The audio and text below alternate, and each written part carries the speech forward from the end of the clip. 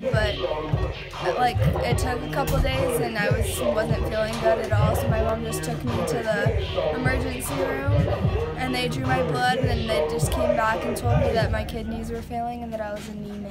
So they didn't like know any of that before. So. Right. Wow. Did you know?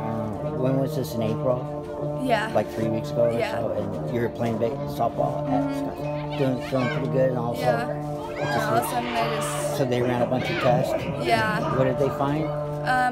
So I got a biopsy of my kidney and they found out that I had HUS, which is, I forget, it's like humularic something. Wow. But honestly, one of the first things that popped in my head was like, I want to play softball more. I have like at least another year at Scottsdale and I still feel like really weak right now. So I just want to be able to like finish my season. Basically, I'm getting this medication called Solaris. It's the most expensive drug in the world. I have, like, each dose is about like $20,000. And I just got back from my doctor's appointment because I had to get Solaris today. So I just go and it's an IV and they just give it to me once a week. Practice had been shorter, but more intense. And I said, you know what, I started thinking? I could come out and try to give you a motivation speech, and I'm saying if I have to motivate you to win a state playoff game, something's wrong. And I'm not a great motivational guy anyway. So I said, we have a little girl, young woman. Everyone, you all know Elbow. We call her Elbow, because LBO, little blonde one, because Jeff Griffith couldn't remember her name her freshman year, and it stuck.